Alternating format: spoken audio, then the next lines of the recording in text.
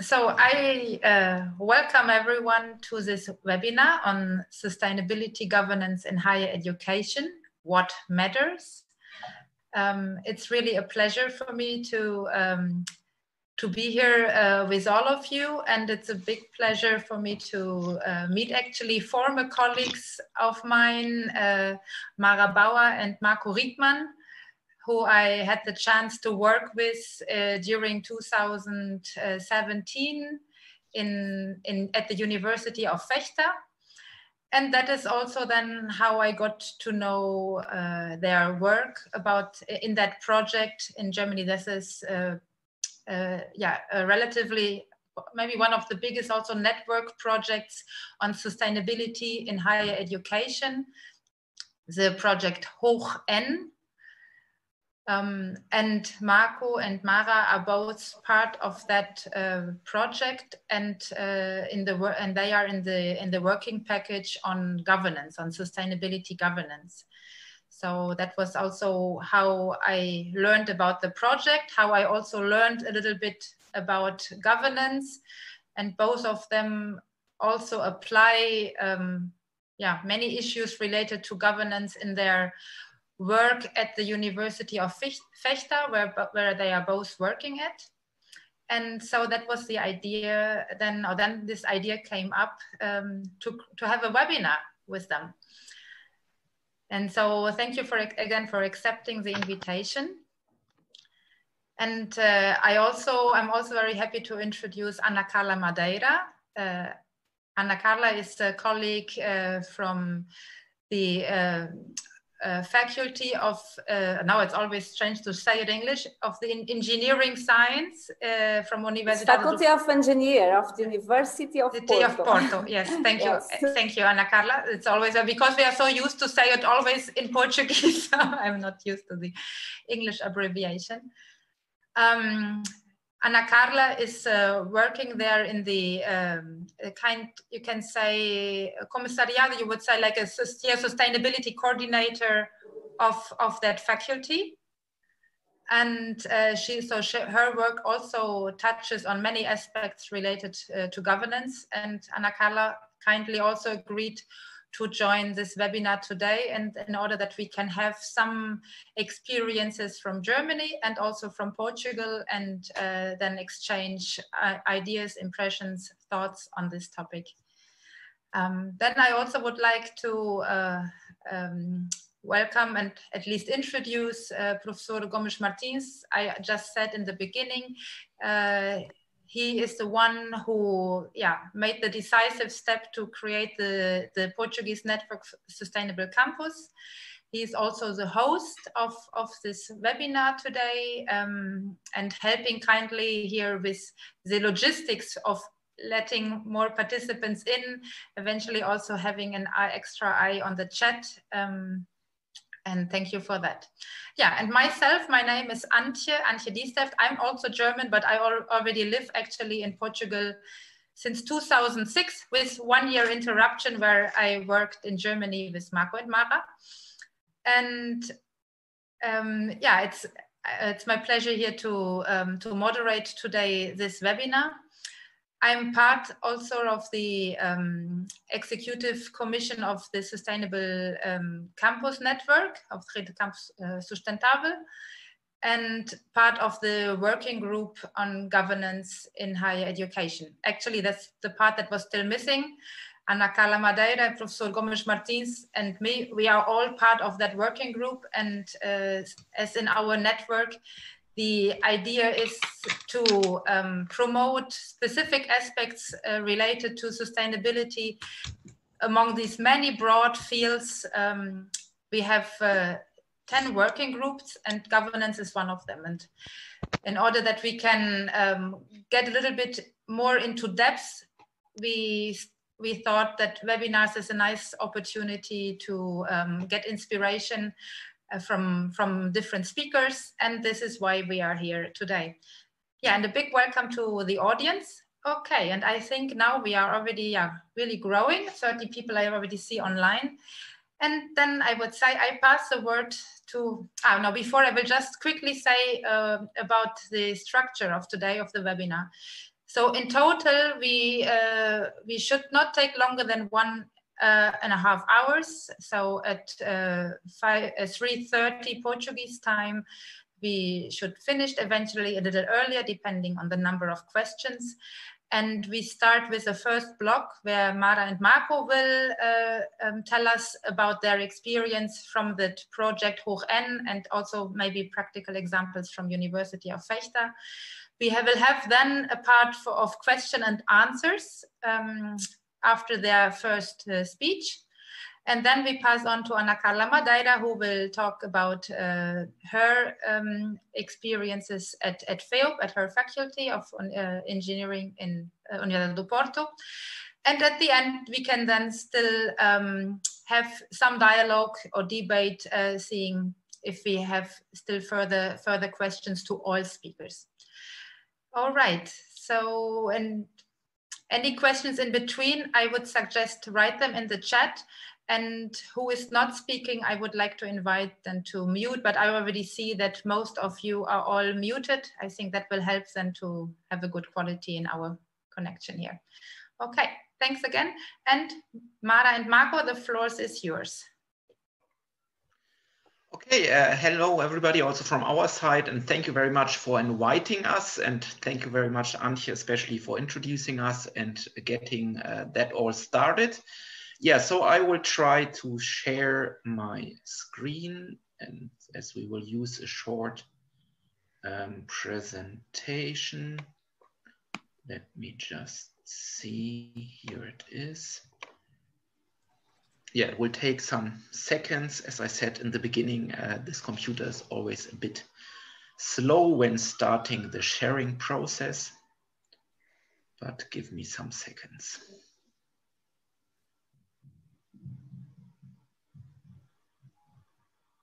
So now I hope you should see the screen sharing. Well, yeah, just before handing over to Mara, thank you very much again. And as Antje already said, we are from the University of Vechta in northern Germany. It's a quite small university, about 4,000 students, but we have been part the last 4 years of a big national network on sustainability at universities. And yeah, as Antje already said, we will first introduce our network project and some results from that bigger project, and then we'll speak a little bit about what is going on at our university, especially related to sustainability governance. And yeah, Antje, Mara, I would like to hand over to you there. Thank you very much.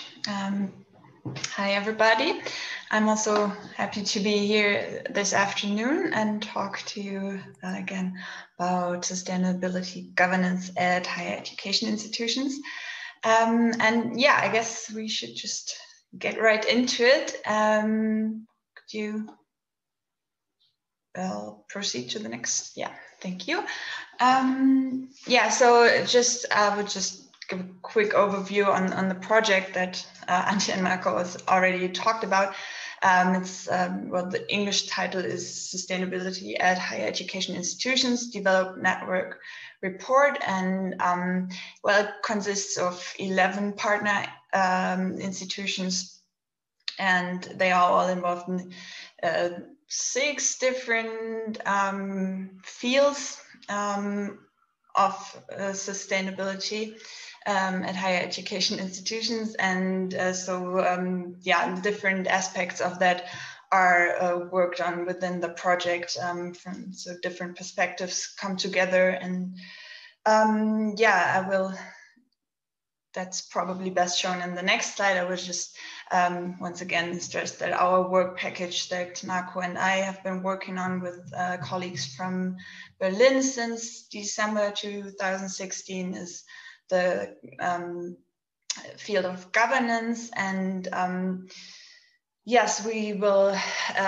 show you some of our insights that we got from there, from talking to several members of the institutions that were involved in the project, and how they implement and process sustainability or sustainable development at their institutions. So yeah, that's what we're going to show today, and Marco will then tell a bit more about the process that we ourselves are involved in at the University of Vechta.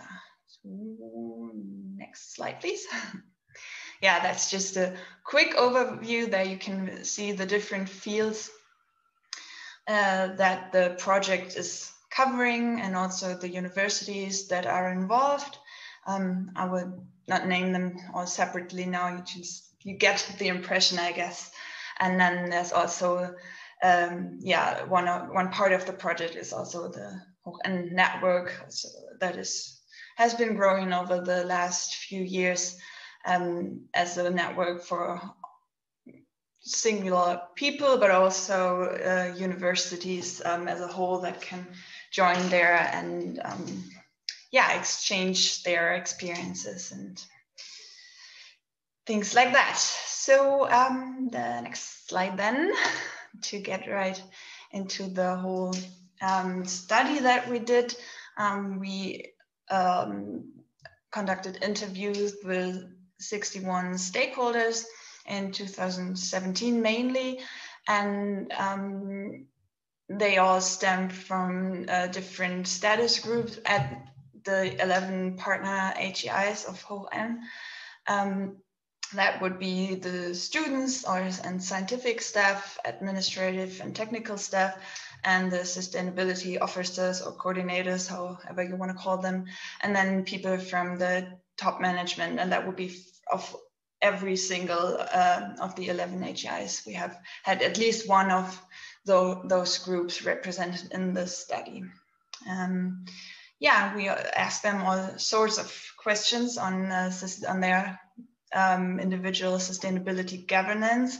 And probably not surprisingly, we realized that, well, there is not a general concept for successful sustainability governance, but there is so many different factors. Every university has their own factors to be accounted for. And yeah, for example, as our university is a really small one with like short ways of connecting with people, and also, like, for example, the top management that is always available to talk to about the issues of sustainability. It creates a different setting to start from, certainly, than at a huge HEI that has several fields and subjects and whatever, and maybe even different locations, yeah, in a huge city, for example. So obviously they have to have different measures to get sustainability into yeah, spread out through their whole institution, if that is what they're aiming for. Yeah, so one main outcome from our study is a guide that we prepared, and the other working packages prepared their own guides as well, but only one other, I think, is available in English. Ours, fortunately, is, and it's called Sustainability Governance at Higher Education Institutions. And so I just recommend you to have a look into that one. Well, we certainly can pass on the slides for you to then get a look into that, and to find all the links that are also prepared on the last slide for you. And yeah, one part of this guide is a self-appraisal tool for structures and processes that might be interesting for any practitioner at a university who likes to introduce some more sustainability development measures into their governance structures. Yeah, next slide, and I will just start. I will now give you some examples of what sustainability governance, at least as we found it in the 11 German cases, is comprised of, or is what is central for it. And there's, for one thing, certainly the sustainability officers or coordinators, but this is already where it starts, where the setups can be really diverse, and sustainability officers can have all kinds of different, or take different forms, so to speak, and be, for example, in our case, have a professor just like having the mandate for sustainability and being the spokesperson maybe for it, and then others have a whole bureau for and a whole team for sustainability, and so that's, we came across very different setups for what sustainability coordinator or officer means. And then there's the something that many HIs already installed is a steering committee. That is usually a bigger group of people from all over the university that come together on a regular basis and just and try to discuss and shape the process of the sustainability activities. And then another aspect of governance is certainly also the mission statements or other official declarations. So a way of mainly for the whole university and the top management to announce their will to implement sustainability, and and there are different ways to do that, just with their own personal individual mission statement, or maybe also with another declaration. Antje also already mentioned the letter of intent that is used in Portugal. So that would be one thing to do as well. And then then there's of course sustainability reporting, which is a whole subject for itself, certainly.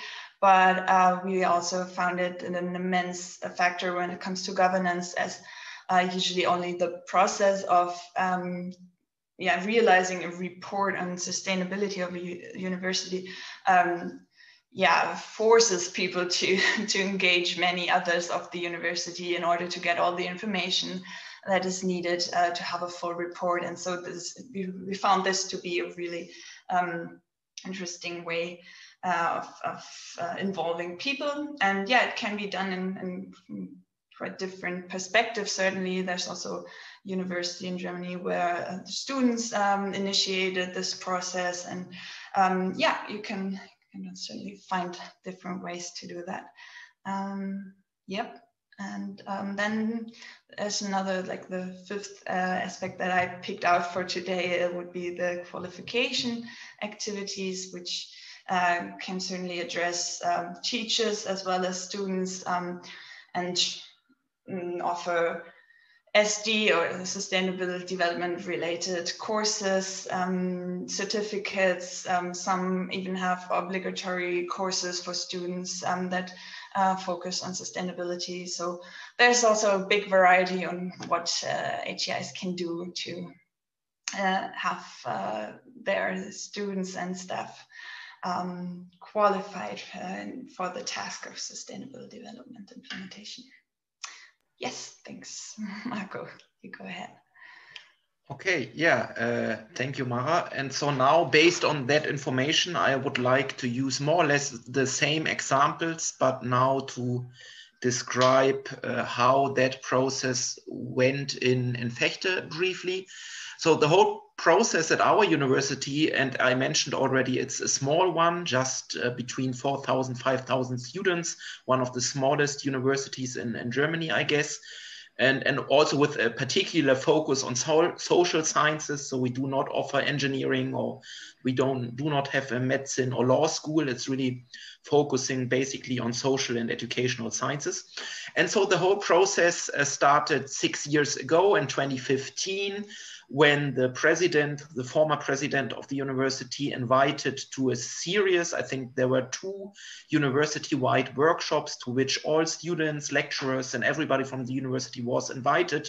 And if I remember correctly, in each of the workshops, we had like 50, 60 attendees. So not a very big group, but at least representatives from different groups and different faculties. And it was quite good because there was a lot of motivation, of interest in the topic. And that process and that motivation then led to the foundation of the Sustainable University Working Group, which is an open group which meets every 1 or 2 months, and since then coordinated, as Mara said, as a kind of a steering group. This group now for 6 years already is coordinating our sustainability activities. And then also the former president decided that it would make sense to have one responsible, one coordinating person. And so she appointed me as advisor on sustainability of the university. And so since then it was my task to lead that working group and to somehow coordinate the sustainability activities in the university. One of the biggest milestones, let's say, of the work of that group during the last years was the development of sustainability guidelines.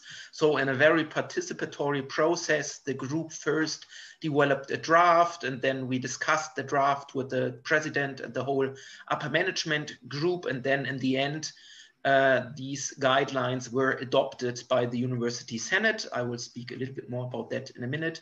And 2 other elements are related to what Mara said.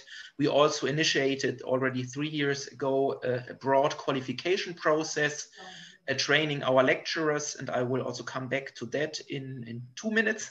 And last and now a very,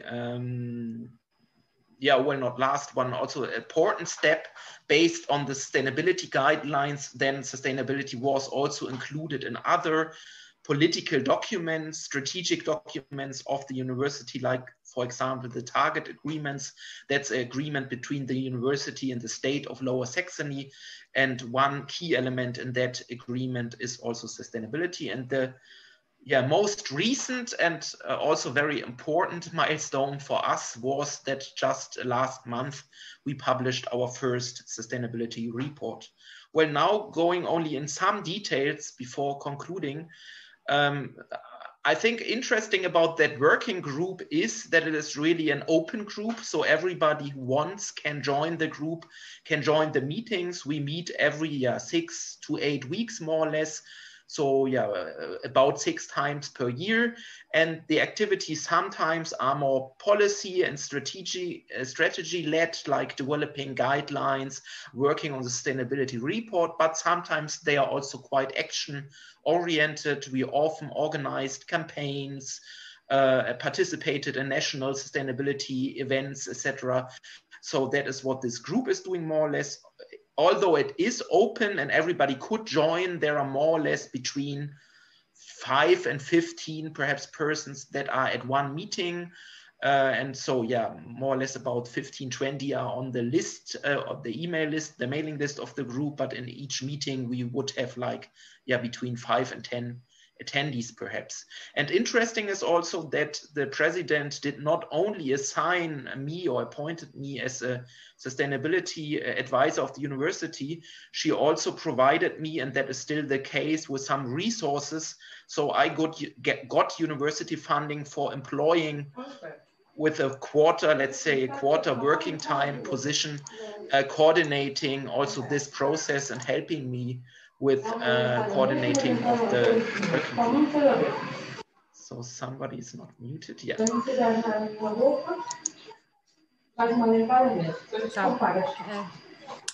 Maybe if someone and Professor can mute by force, hopefully it's solved. Okay, sorry, Marco. Okay.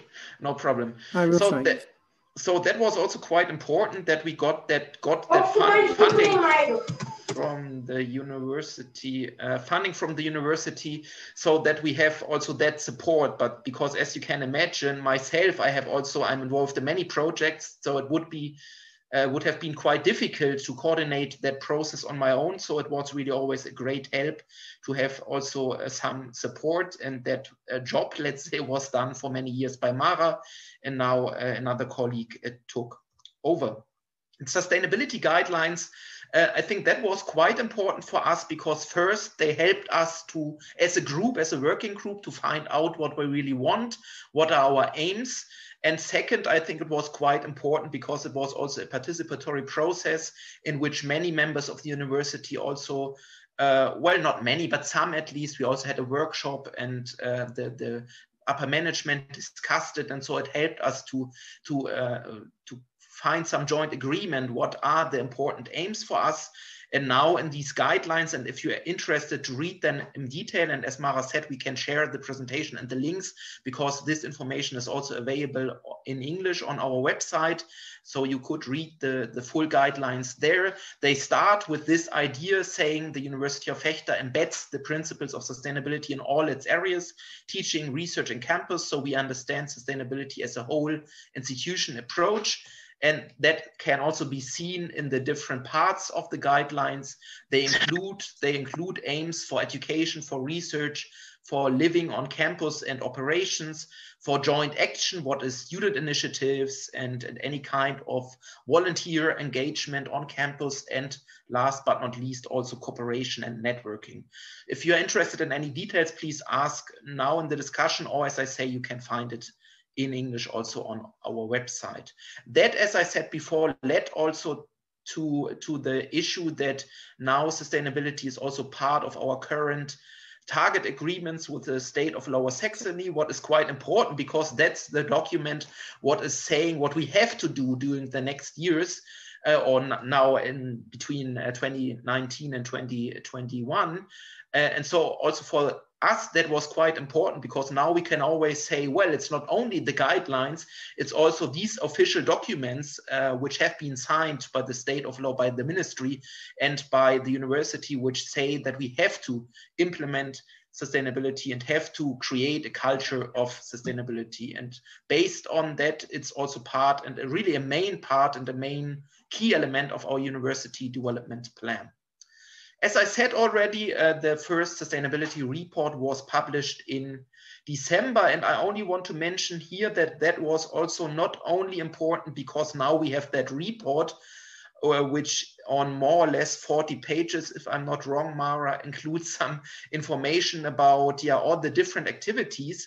That is was one aim also, now that we have a document that presents, unfortunately only in German up to now, presents our sustainability activities in detail and with nice layout. So I think it's a really nice document. But the other aim was also that it helped us for self-reflection and identification of further measures, because it was also a quite participatory process. We had a workshop, we sent a questionnaire to all university members. They all could get back to us with their answers, with their ideas about sustainability, with information that should be included in the report. So in the end, it were like a team of 5 persons who worked more permanently on the report, but we tried to include many ideas from many members of the university. So it's really kind of a participatory product.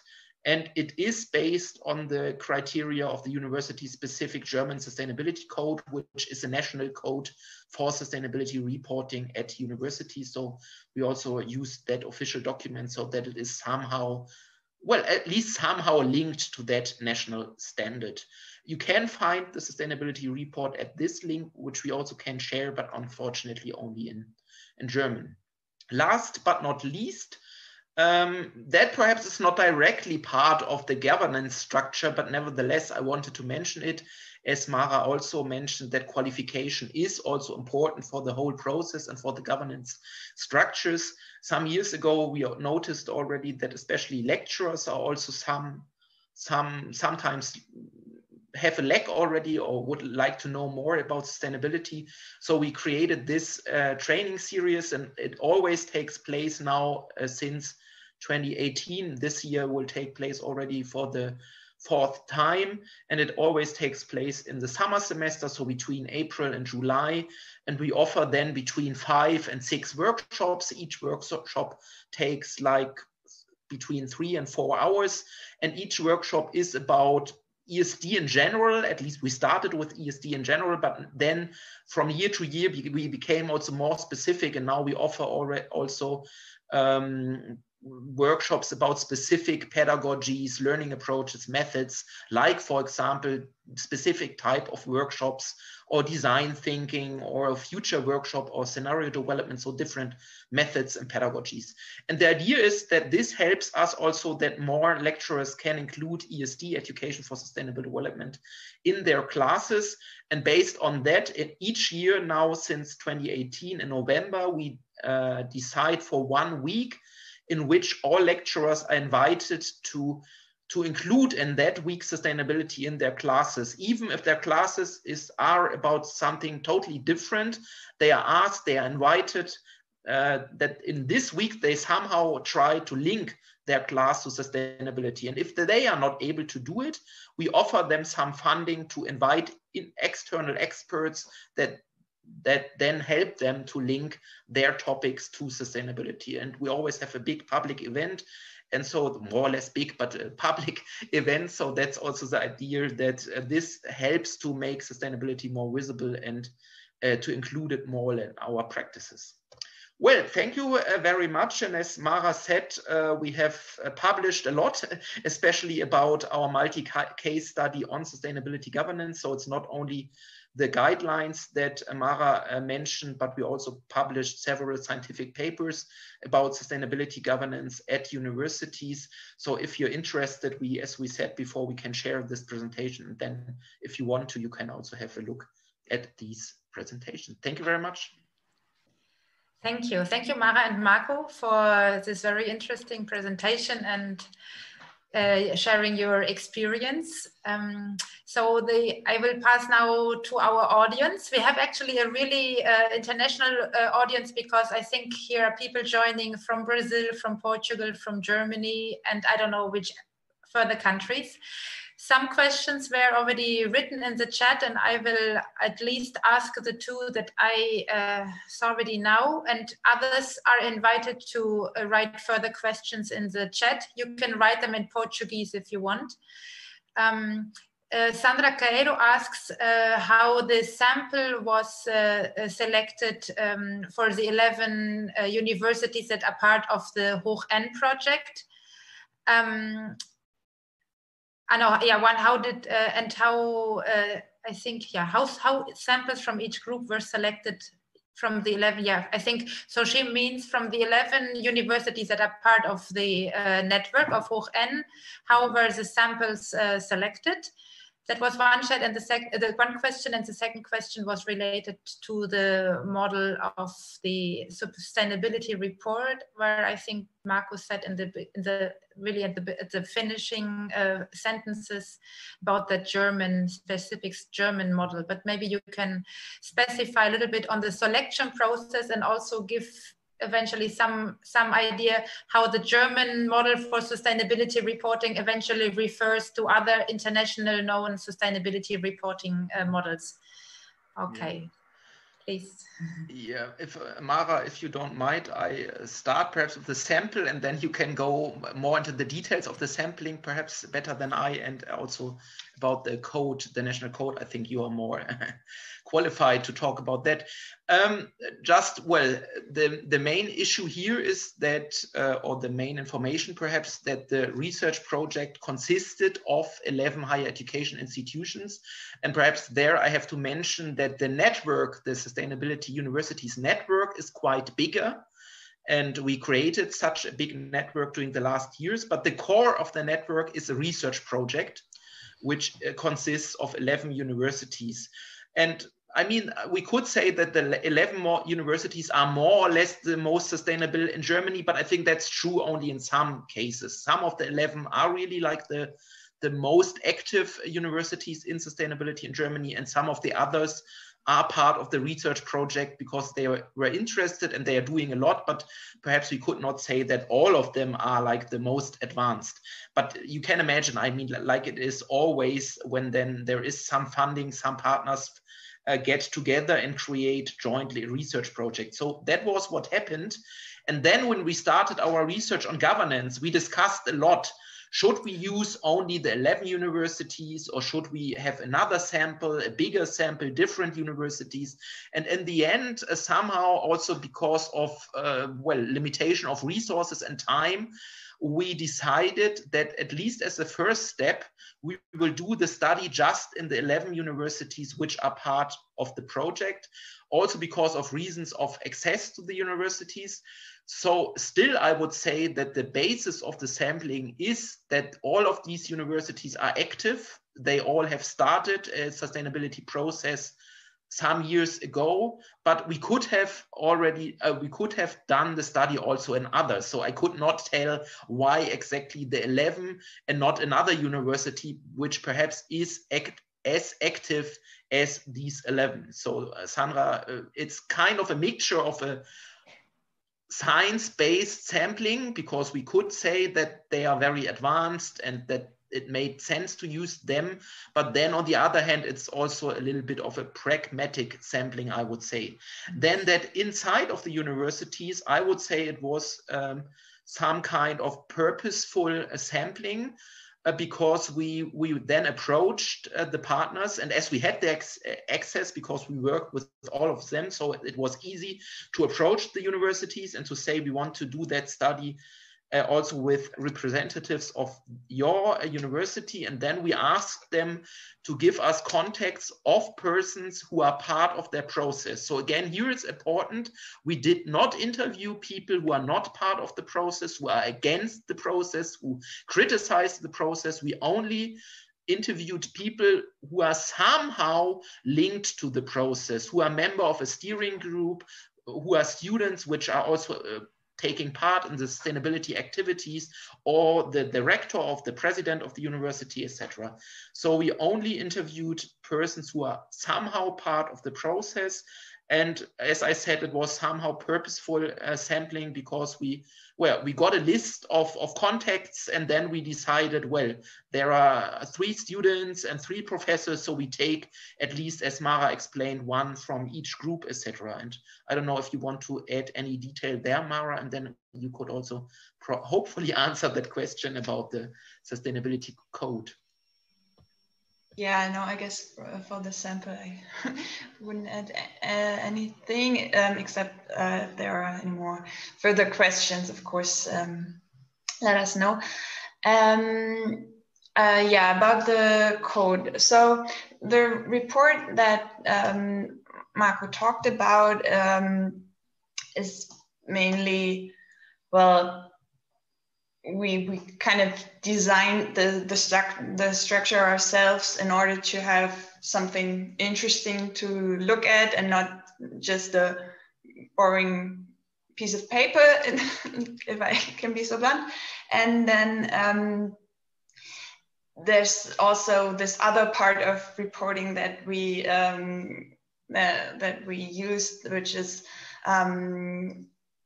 suggested by the German Council for Sustainability, which is the German code for, I don't know, do you know the official English name, Marco?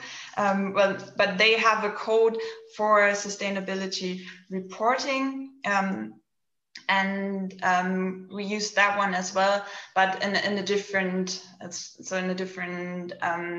set of texts and documents that we uploaded on a database from this Council of Sustainability in Germany. And yeah, so they have 20 criteria that we reported on in an encompassing way. And so our sustainability reporting in the end was basically the 2 phase. We first had those 20 rather strict criteria from the German code for sustainability reporting, and then we had our maybe more interesting to look at a report that we also designed some more, and this is those are the two parts that we use. But so we didn't use any international guidelines like GRI, for example.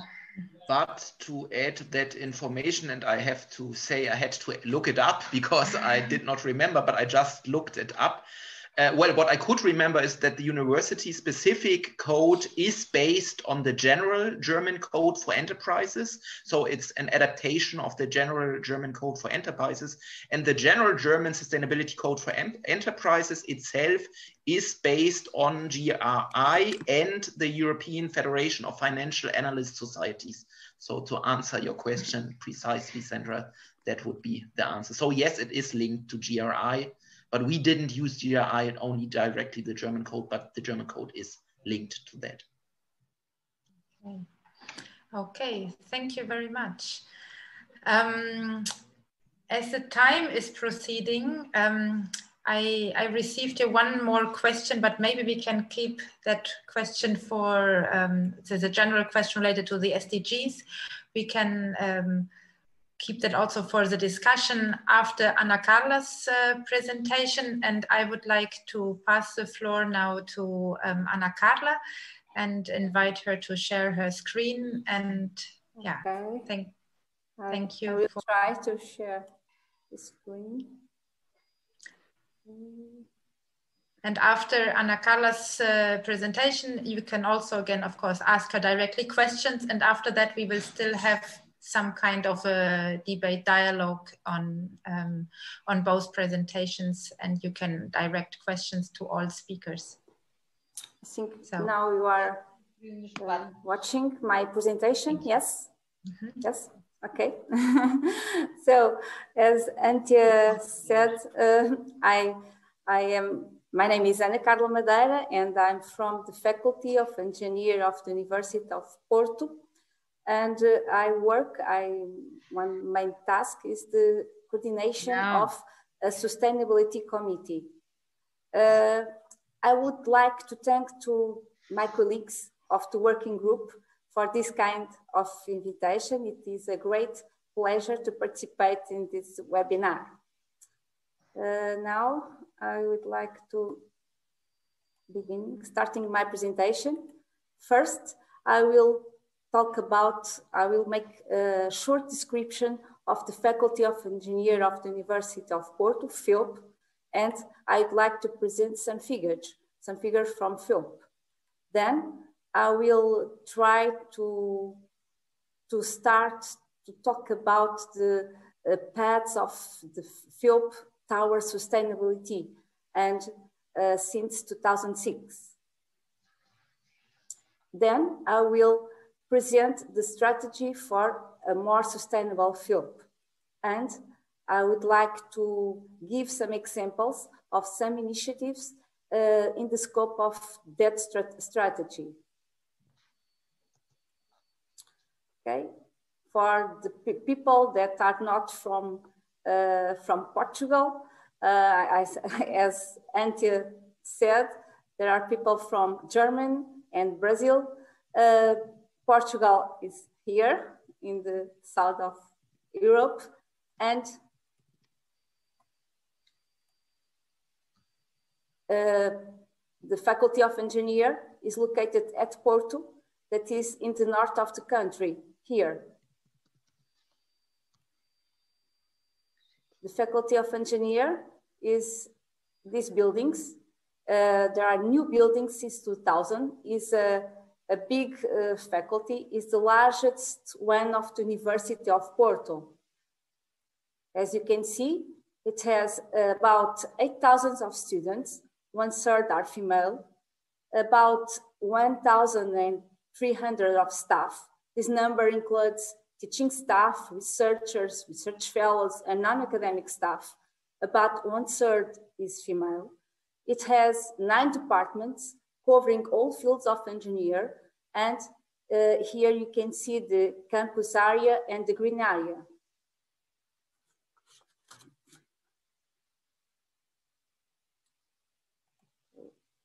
Now I want to start to talk about the path of FIOP towards sustainability.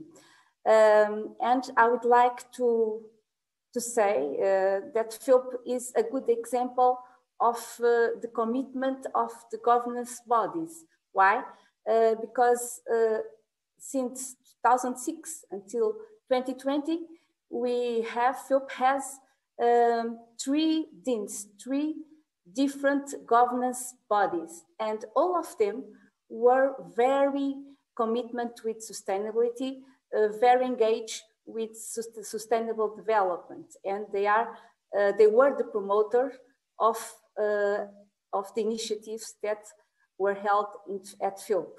So in 2006, it is a milestone for me because it's the year that FIOP published the first sustainability report. I must say that it was the first Portuguese higher education institution to report sustainability.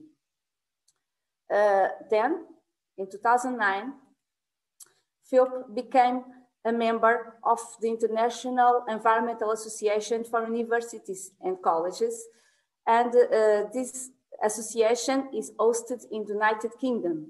What was the main goal? It was of FIOP in becoming a member. The goal is to learn and share best practices related with sustainability. This is, as you can see, the membership certificate.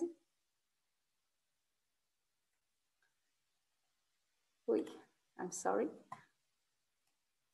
Then another milestone, another important year, it was 2012. And I have to say that this year we have a different DIN from 2006. And FIOP and Sustainability website was published. And it was an important website because it has 2 main goals. The first one is to share some information, some indicators related with sustainability. And the other goal is to share some best practices related with more sustainable behaviors. Then we have 2015.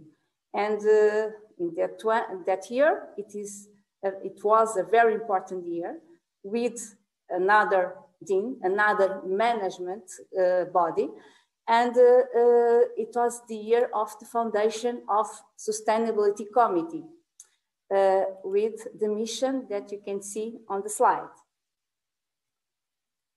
2019, I think it is a very important year because it was the year that FIOP hosted the first Sustainable Campus Conference promoted by the Sustainable Campus Network, and FIOP hosted and co-organizes this conference. It is a very important moment because, as you can see in this picture, 28 leaders of Portuguese higher education institution signed a commitment letter to sustainable development. It was a very important moment for FIOP and for Portugal. Now I would like to, in 2020, I would like to highlight another important moment that was the FIOP became a member of the Portuguese Pact for Plastics, as you can see in this newspaper. Now I would like to present the Sustainability Committee. As you can see in this slide, it has 9 members, and each one from different parts of academic committees. Some are from teaching staff, others are students, as you can see here, and other are technical and support staff. And I had the concern of of the members have the experience and to have the experts of 3 pillars of sustainability. Some are experts on the economy, other in social, and other in environmental issues. I must say that we have a closely relation with the students. We work a lot with students, and they help us in our initiatives, our activities of the committee. The first main task of the Sustainability Committee was to develop our strategic plan. It was a 20 years strategic plan. I must say that it was a very hard task, but a very interesting task too. And this plan is aligned with the Sustainable Development Goals. Now, our plan has several strategic themes, as you can see, such as teaching and learning, research and development, academic community, and sustainable campus, and of course, all the interactions of FILP with the whole society.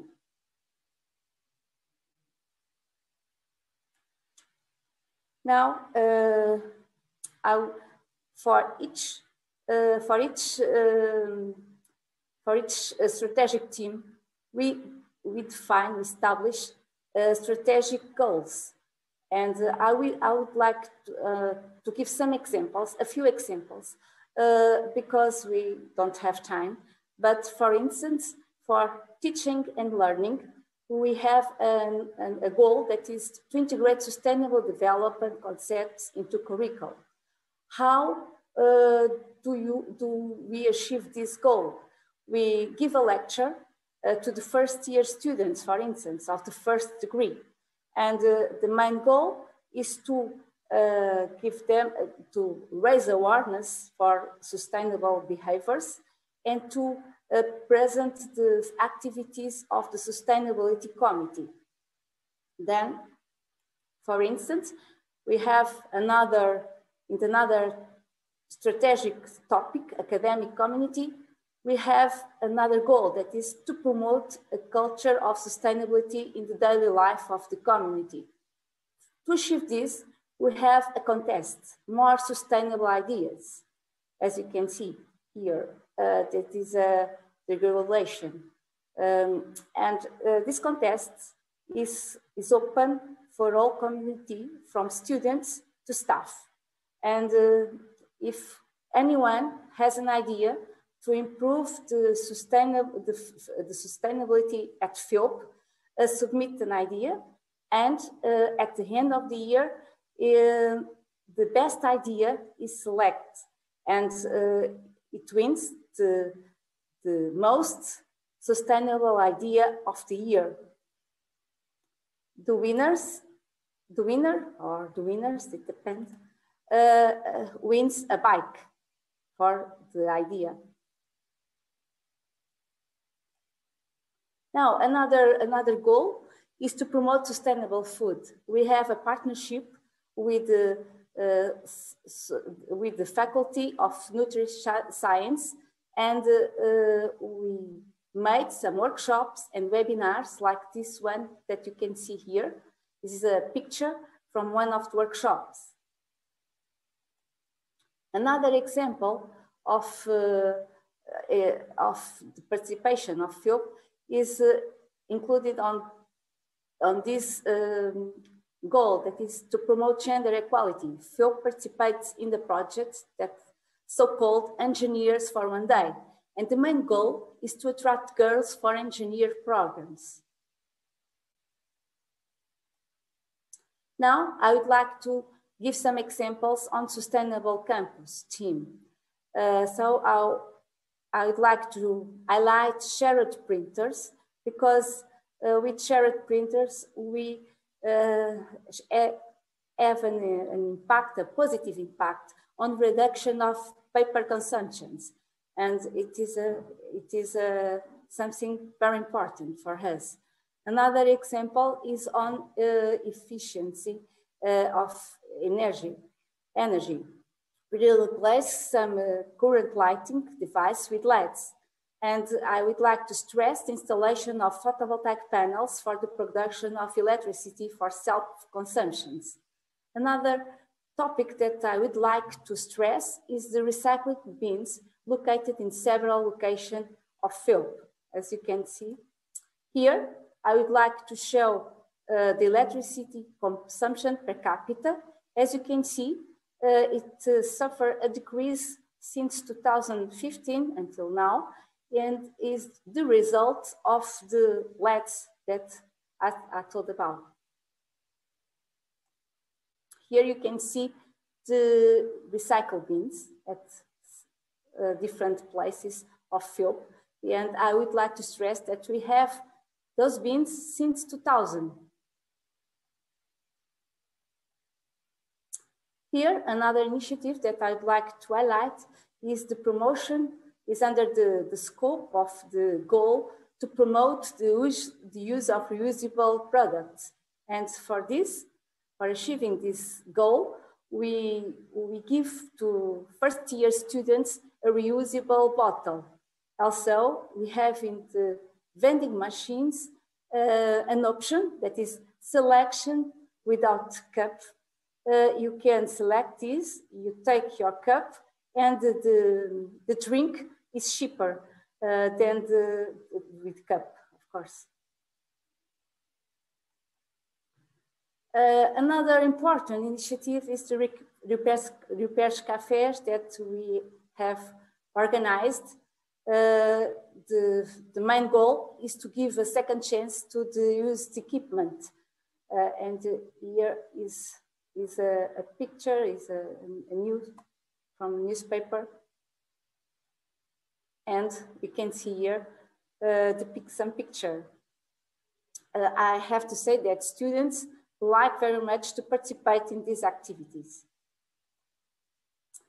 And the last example that I want to give is the promotion of sustainable mobility.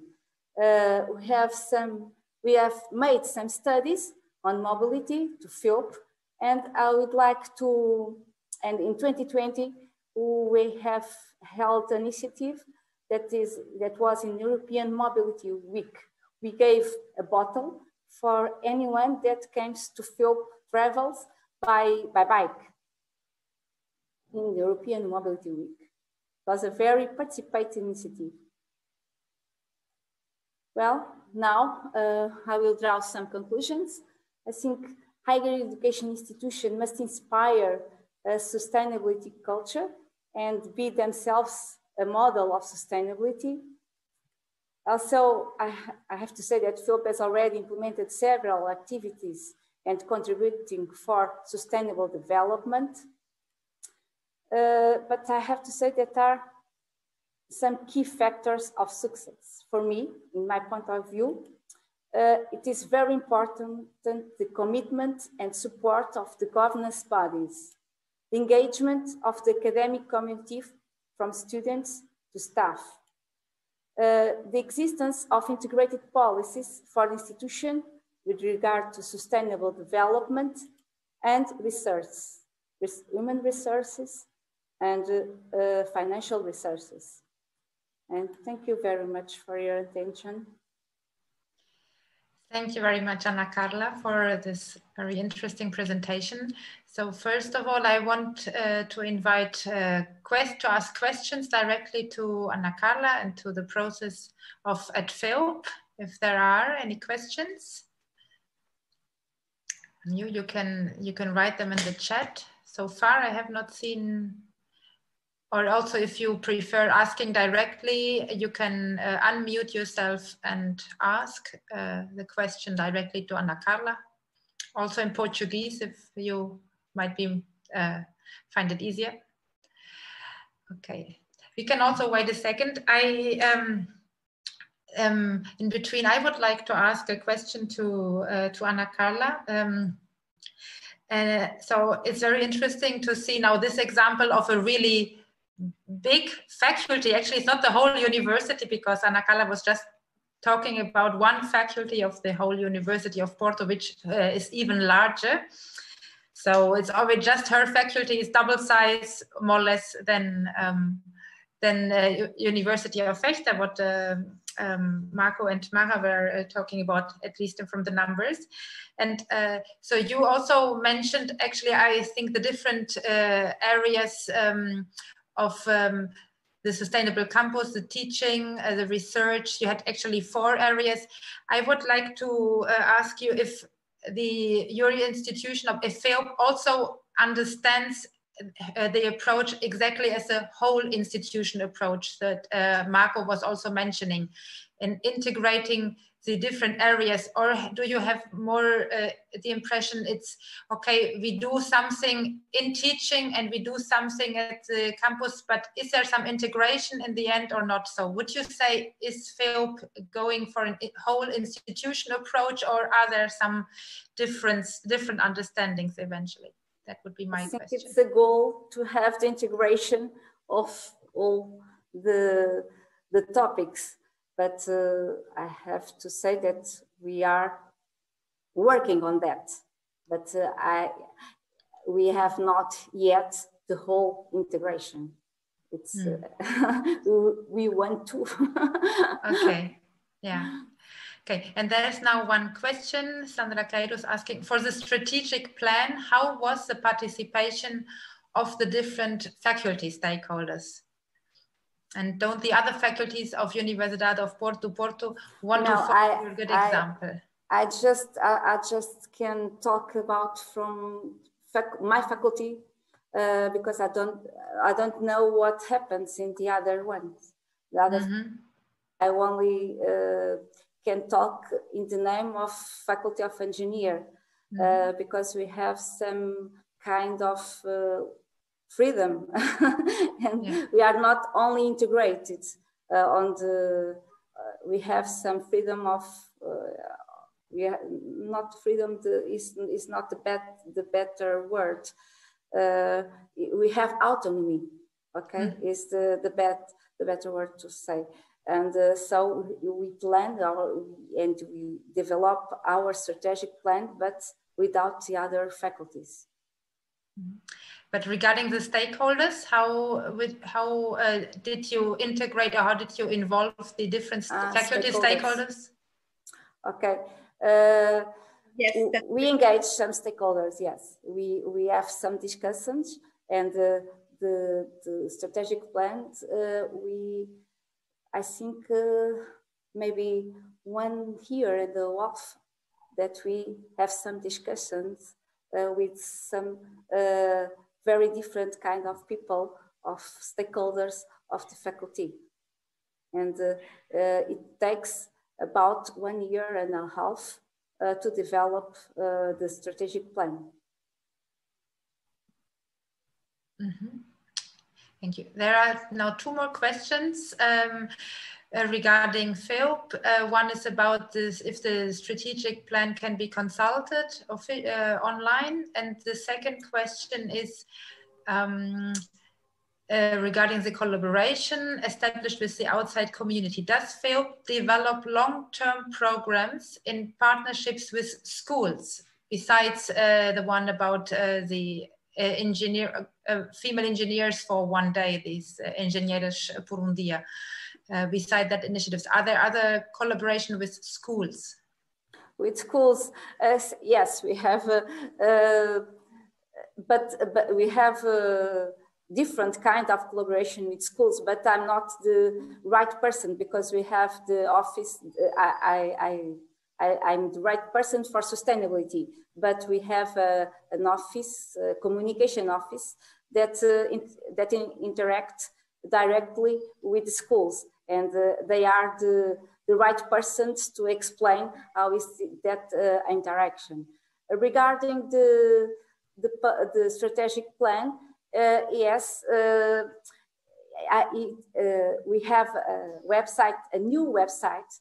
I think it will be released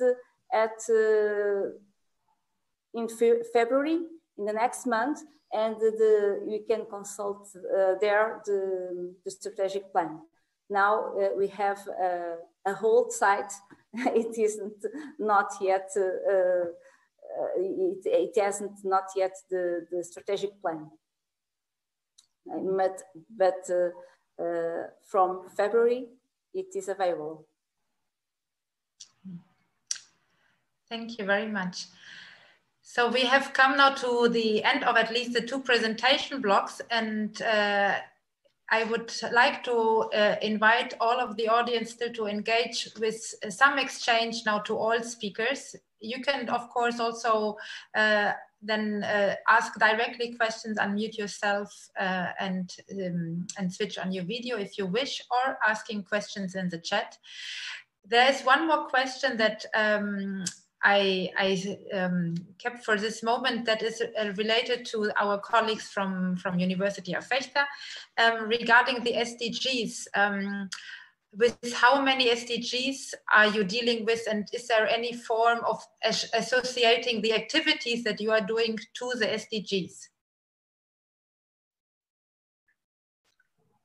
Well, yes, I mean, not systematically, because I mean, there is no part in the sustainability report, for example, where we state that are the SDGs we are working with, or where it would be shown how the activities relate to different SDGs. So it is a framework we use, and I think in different documents of the university, the guidelines or the report, the SDGs are mentioned.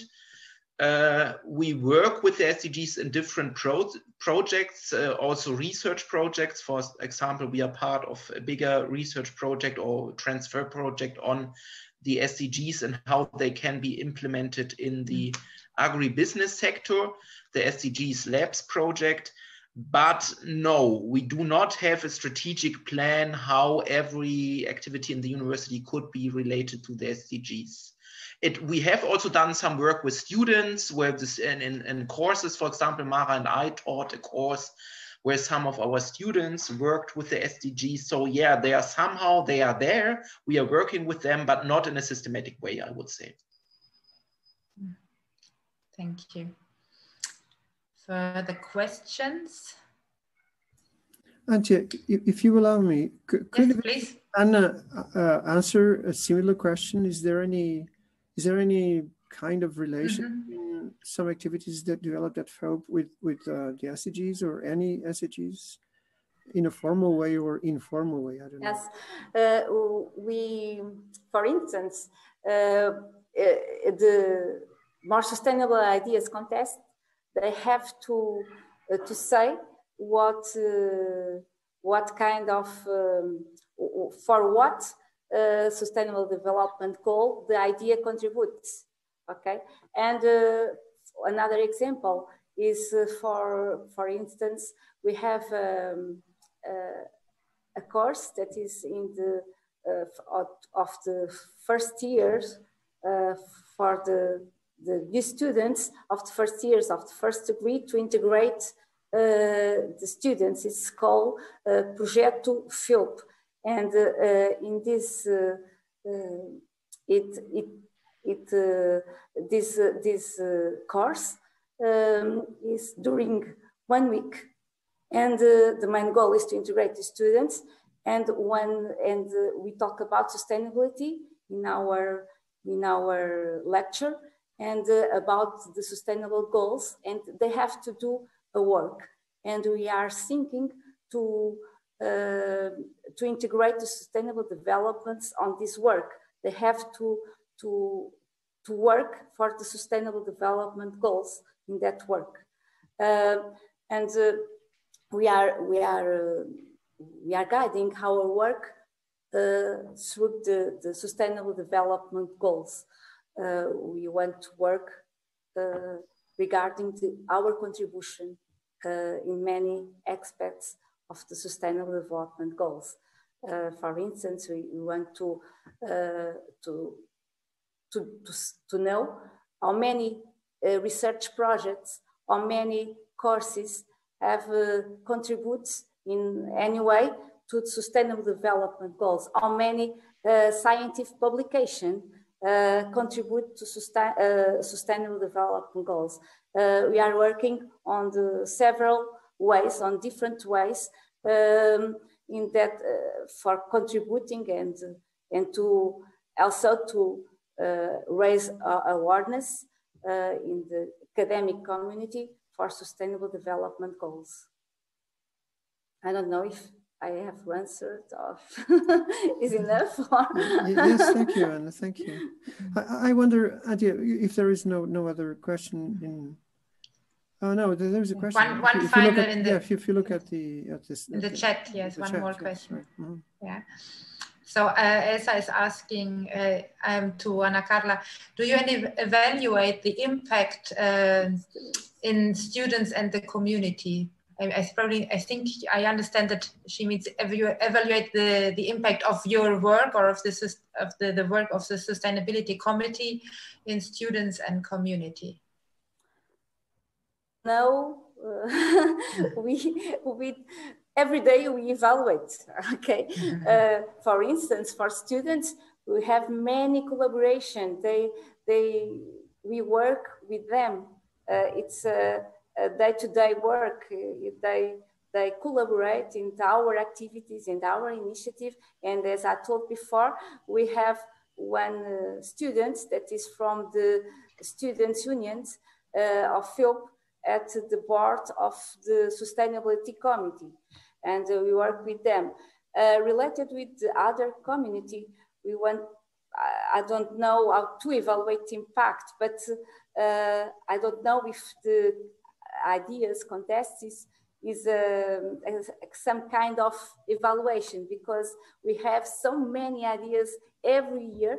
We are, in last year, it was the fifth edition, and every year more ideas are submitted. So it's a kind of evaluation of people are awareness, and they are they care about sustainable development. They are committed with improving our performance with sustainability, the performance of PhilP.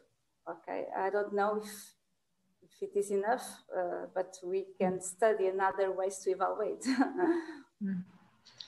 Thank you. And Sandra is still asking, and this is a question to both universities, so to both speakers group. How are you inspiring other universities? So don't other faculties follow the good examples that you have mentioned? So from your processes, what can you say? Can you say if there were people who follow the good examples of your institutions, or did? Is it for me? It's for both of you. You can. Okay. If you want to start, you can start, Carla. I would like that. For instance, the other faculties of the University of Porto follows our example, but I don't know. I hope so. I hope that we might inspire some the management boards of the faculties and the director of the University of Porto. I think he is always aware, and I think they are thinking about this. It's a beginning. And in Vechta, what would you say, how may other institutions eventually get inspired by initiatives that you are doing? For example, the ESD Action Week, I think it's something quite particular that I haven't heard so much yet from other universities, that you do what falls in this field of qualification activities, no? That you are doing this kind of teacher training and support even lecturers who do not typically have maybe classes that are normally associated to sustainability, and that you could support them. So has that initiative already inspired others, or any other things that inspired other institutions? Well, it actually might have. I'm not sure how it developed at other universities where we already talked about our activities. Certainly, we did have the luxury of this whole project setting, and which allowed us to visit different universities throughout the last couple of years, and also hold governance workshops to and to evaluate our self-appraisal tool that I talked about earlier, and then also give some examples from our experience and also from the other universities that we got to know a bit better. And so these workshops that we had were certainly a great way to transport the activities to other universities and also discuss them in detail and not just say, hey, do this, do that, but just see also how this might apply to their universities. And because, yeah, might need a bit of a different concept, but the general idea could be applied anywhere, I guess. So yeah, I'm not sure. I haven't seen direct results that I could pray of now, but yeah, I'm sure we were able to deliver some of our ideas also. Yeah, but Marco, yeah.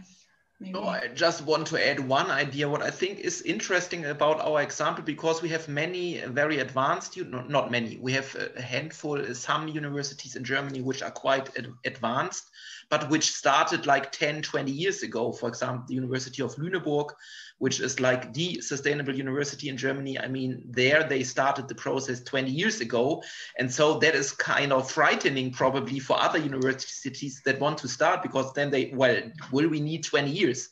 And in University of Vechta, we only started like 6 years ago, but now we have a lot of activities already. We have a sustainability report.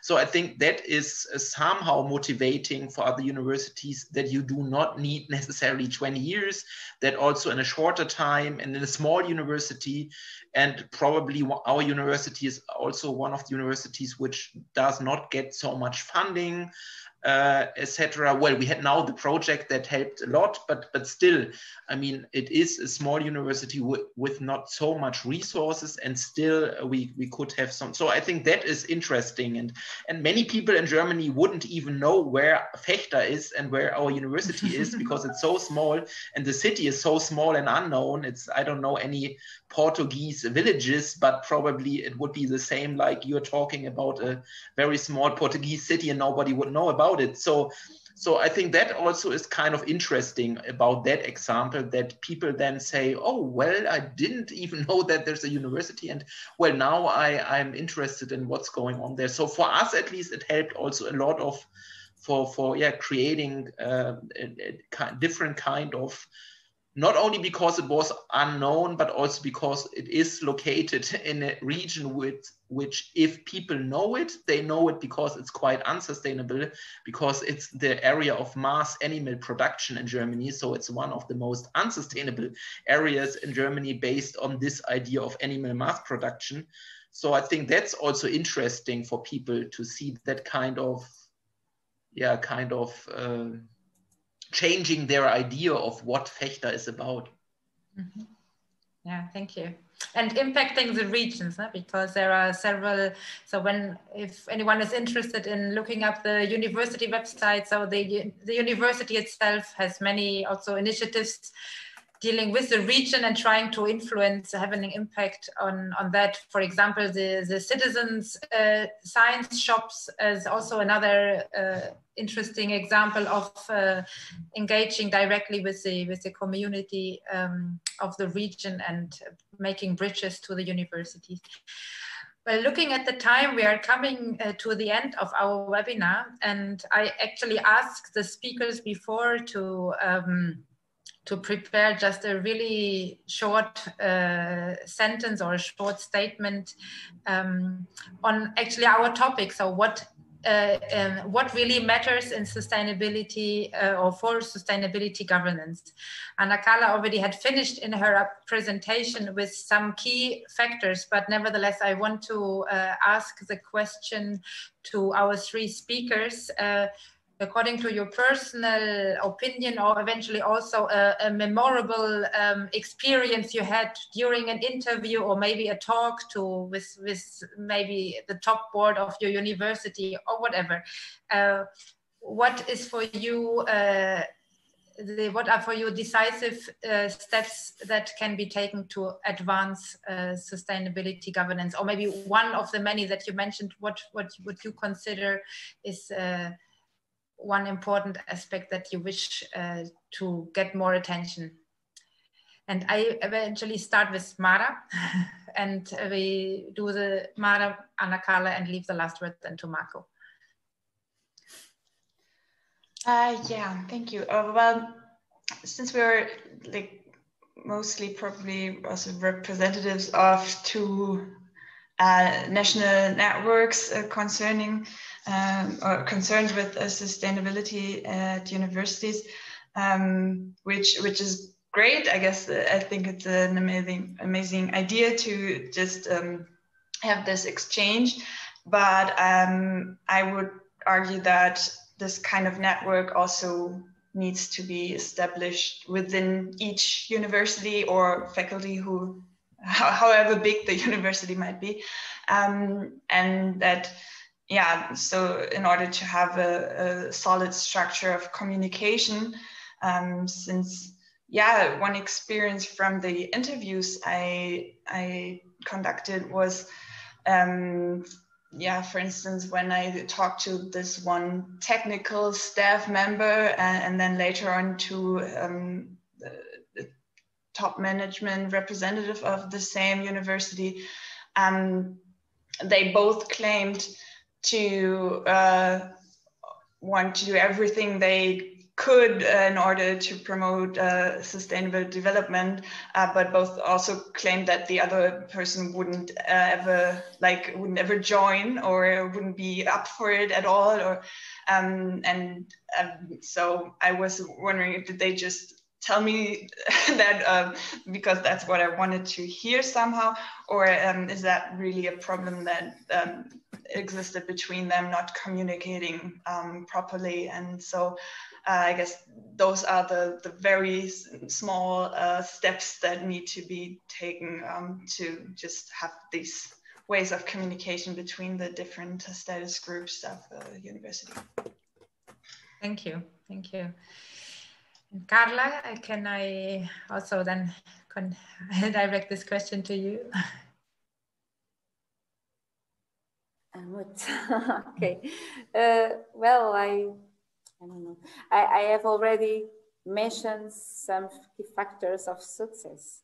As I told before, I think it's very important for the integration of sustainable development principles in higher education institutions, the commitment, the support of the governance bodies for sustainability. I think it's crucial. Also the commitment must be reflected in the allocation of funding and human resources to this area. I think sustainable structure, sustainable office must be established. I think it's very important to have specific human resources allocated to this task. Last but not least, I think is the engagement of the whole community with sustainability. It is necessary to raise community awareness for sustainable practices. Okay, it's my last statement. Thank you. Thank you very much. Okay, and Marco. Well, there's not a lot to add, but perhaps I would like to try to summarize what also Mara was saying based on our interviews. I think what we found out is that sustainability governance is different at each university, but we could see that in all of the 11 universities that we analyzed, they had more success when there was a mixture of bottom-up processes, meaning engaged people, engaged researchers, students, etc., who really moved the process forward. But on the other hand, also top down, in the sense of having a management, upper management, that supports that process, and that, as CARLA is saying, create structures. So for example, they helped us to create that sustainability working group. They gave us the space to publish a first sustainability report. I mean, we did the work, but still the upper management had to decide, yes, we want that sustainability report. So I think that is really important, to have that mixture of engaged people, engaged student researchers, but also upper management that not only tolerates or accepts the process, but really somehow supports the process. Because in the universities where they only tolerate it, we could see, yeah, then things do not work as much. If they only say, yeah, please do, but don't use too much of my time. In our case, really, we had many workshops, also in our university, many workshops where several members of the university board participated, not only one, sometimes 5, or all members of the university board participated at the same time in one workshop. And I think that helped us a lot also for creating that commitment. Mm-hmm. Great, excellent.